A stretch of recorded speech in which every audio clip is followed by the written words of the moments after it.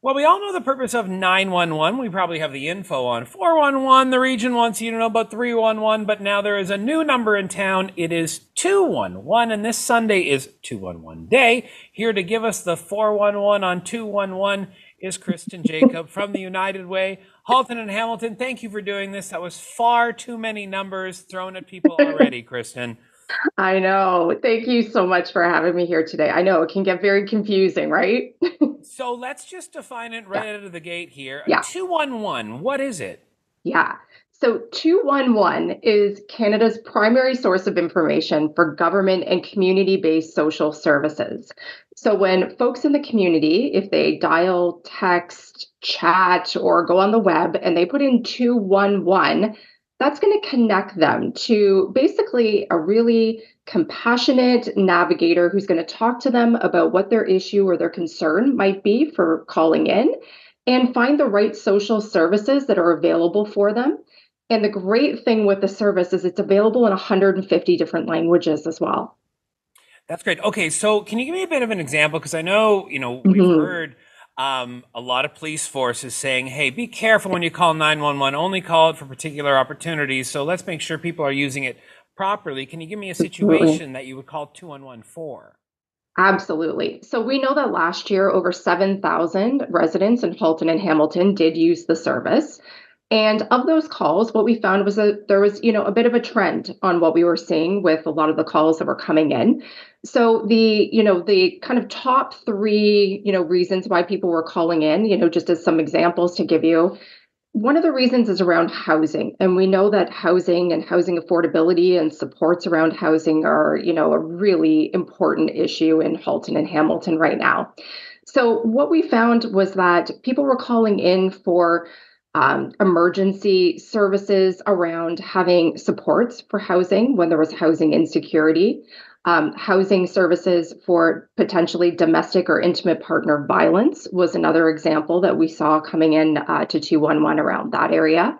And then also around homeless drop-in centers that would be available in the region for folks. So there was those kind of examples. We also know that there's a lot of people and folks who call in and use the services for connecting for health reasons.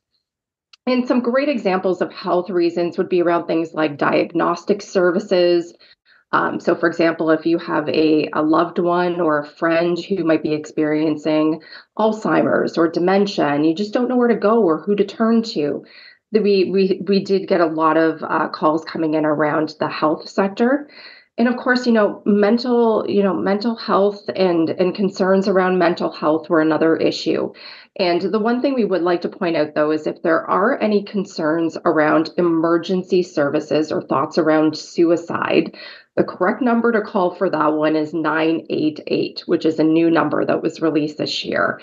So if it's anything that's non-emergency related, you can dial 211. And as I said, you're going to get connected to that person who's going to talk it through with you, help you understand what those needs are, and then connect you to the right agencies, the right community programs, and get you the information that you need. Because let's face it, it's difficult to know sometimes where to go and who to turn to. Yeah, and to keep with the fact that people rarely use their phone as a phone anymore, you did Yeah. mention there is also the web and the text service, and these are all real people on the other end. This isn't AI or automation, correct? No bots. It's all humans. It's live human beings 24/7, manning this service. And yeah, it's available by dialing 211, by texting 211. If you go to 211ontario.ca, there's a chat functionality there, and then there's tons of information that's on that website that really helps navigate the user through the process.